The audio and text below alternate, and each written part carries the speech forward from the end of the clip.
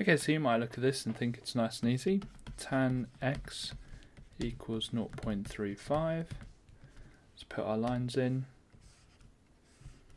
And we'll get inverse tan both sides.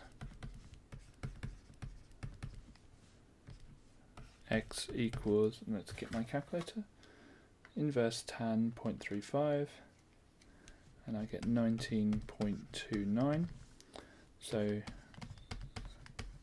that's our answer. However, the question asks for solutions and between 0 and 360, and the issue is the calculator can only give one answer.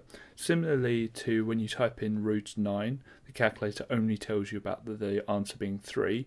We also know it's -3 as well. So we need to sketch a graph, and actually one's given to us in the question. And what we do is we draw a line across from roughly 0.35.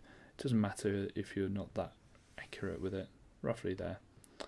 And we draw a line down everywhere it hits our tan line. The first one it hits is going to be the answer we've got, so 19.29.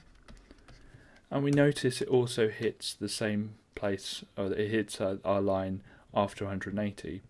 Now something that we can use is the fact that tan sort of cycles, it cycles in the same way. So the distance here is going to be equal to the distance here. So all we need to do is add 180 to our answer, which is 199.29. So with tan, all you need to do is add 180 to find alternative answers.